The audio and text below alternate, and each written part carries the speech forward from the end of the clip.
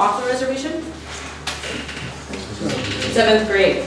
That's a pretty pivotal time. I remember 7th grade. So he went to school on the reservation, but then he had to go off the reservation in order to get to a strong, like a better school. And that was an all-white high school off his reservation. So I'm already thinking about how he might have felt making that decision. And I'm curious, I'm making predictions as to why he might do that. Why might he make that decision?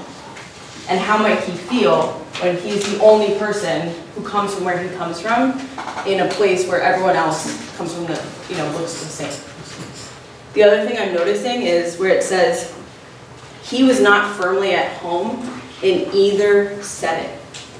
So remember back to our learning target about being othered, to not feel like you belong. That's actually something I can relate to pretty clearly because when I was in high school, I was in all AP classes. But I had already dropped out of high school and had a lot of experiences that the other kids in my AP section hadn't. So I never really felt entirely comfortable there, but I also wanted to go to college, unlike a lot of my other friends. So it was kind of a weird, I never felt entirely one place or another. So I'm making a personal connection, which is actually a reading strategy that we can use anytime we're confronting a new text. You want to think about what you already know for that text and what you can relate to.